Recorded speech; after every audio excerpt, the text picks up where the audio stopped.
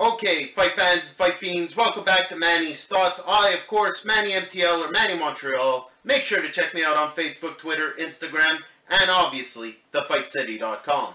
As usual, I'll give you guys my thoughts on what's going down in the world of combat sports. Let's get started. First up, congratulations are due, as usual, Guillermo Rigondeaux. Fantastic fight, great atmosphere. England might just be his future home. Very appreciative and knowledgeable boxing fans in England. So I think it's a marriage made in heaven. Fantastic interview afterwards. The Jackal might just have found a home for him to do his craft. Beautiful stuff, and I'm very happy he got a warm welcome over there. That'll lead me into MMA. Bellator MMA went down. Michael Venom Page had a terrific fight. Quick knockout, highlight reel stuff. A lot of people talking about this kid. And nowadays, Bellator isn't seen as so much of a B side to UFC's A side. So, you know, good on Venom Page. A little sad for his opponent, Santos. Honestly, just crazy knee to the head. The picture says 1,000 words. There's a GoFundMe campaign to help him out, and I know Michael Venom Page has actually donated to it. So, you know, the guy's probably facing retirement after an injury like that. So, good on him for having respect for his opponent. That leads me back to boxing. Erickson Lubin. I told you guys a few times about this kid. He just continues to shine. There's still some polishing to do. He's not all the way there yet, but he definitely shows so much promise. Looking forward to this kid fighting again. Last but not least, the heavyweight champ. Congratulations, Deontay Wilder. I gotta give him props for fighting despite the broken hand and torn bicep. I will point out that the gash on his elbow, which he claimed was from yard work, seemed to be related to the torn bicep. Now, it would make sense for him not to mention falling off a motorcycle or something, you know, days before his fight. And especially that his last fight was cancelled and this one was in front of his hometown crowd and he was looking to put on a show. So, even with the giant scab on his elbow, good on Deontay Wilder for still going out there and putting on a hell of a performance. He definitely broke his hand in the ring though. I don't think he broke his hand doing some yard work or something. I think the torn bicep might be related to the elbow. That being said, he also called out Joshua, or the winner of Klitschko Fury, which, in all reality, I would love a unified champ. The only thing is, I'm not sold on Deontay Wilder. I do not think he beats David Haye. I do not think he beats Shannon the Cannon Briggs. I do not think he beats Bermain Stavern in a rematch. And all of these guys are not title holders. The biggest dude I do not see him beating is King Kong Ortiz. Man, Ortiz is just on a whole different planet. And more so now that he's stuck with Golden Boy, he is kind of like on a no man's island. Because I don't really know how we can get Ortiz to those title fights. Despite me thinking Ortiz can pretty much clean house and beat everybody. Financially speaking, promotion side of things, it's a tough career for Ortiz. I don't know what we got to do. Hopefully people start talking about him more. Man, King Kong Ortiz, people. Just look into him. The clock's ticking. We can cash in on something great here, but we got to move on it quick.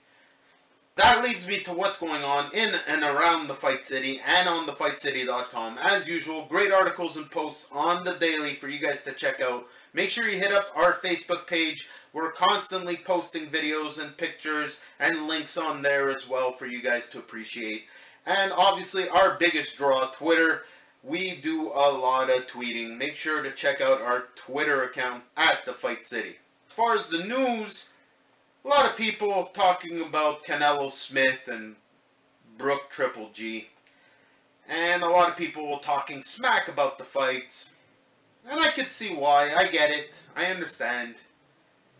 It's a messed up thing. Some guys are even trying to make it sound like, oh, well, this is the way it's supposed to be. Throwback fighters, the best versus the best. Yes, but if all the best of the same weight class fought each other, then going outside that weight class makes sense. But avoiding everyone in your weight class or skipping over everyone in a weight class just because everyone's avoiding one particular guy is not... It's just not good. Look, here's the thing. I say we start this movement. As opposed to talking bad about the fight or to make it sound like it's a throwback, how about this? How about we root for upsets? How about we root for Smith and we root for Brook? Let's shake up the fucking boxing world. Let's fuck up Canelo and Triple G. Let's really root for Smith to somehow beat Canelo and for Brook to somehow beat Triple G. I think that would be the best pie in the face to these boxing promoters that think they're doing something smart. That leads me to my last two bits of news. The Quebec card, the PBC Quebec card with Adonis Stevenson is shaping up now, and we're getting some more details about the undercard. Got good news. Dwayne Durel seems to be on the undercard, same as Jojo Dan. Been looking forward to Jojo Dan being in the ring. Nobody is in that gym more than Jojo Dan. The guy sleeps, the guy wakes up, the guy boxes, he goes back to sleep, and then he wakes up to box again. That's all he does. Monday, Tuesday, Wednesday, Thursday, no days off, every day in the gym, no excuses. It makes no sense. I walk in there because I forgot something, a couple hours later, there he is.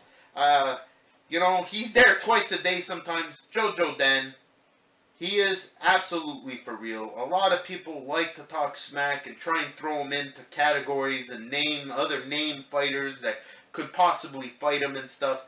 I don't like doing that stuff, especially when it's local. Does either guy no good. One guy's name is bigger than the other, and the other guy is probably going to get beat, and that'll be the end of him. So, I'm not for those stupidities. I am more inclined to root that each guy get to grow their career and have their own path.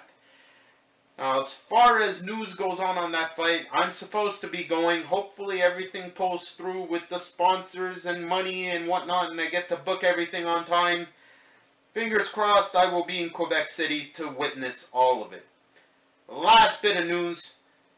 I'm going to give you guys a small scoop.